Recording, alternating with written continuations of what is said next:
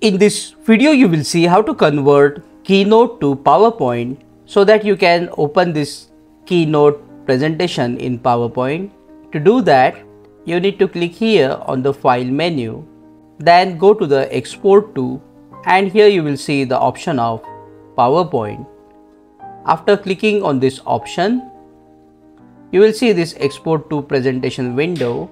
You just need to click on the PowerPoint tab and then click on Save.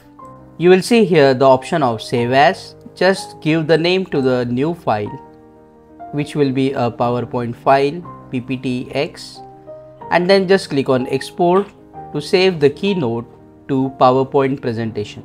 Click on that like button, comment below and let me know if this video solved your problem. And don't forget to check out these useful videos if you want to learn Keynote quickly.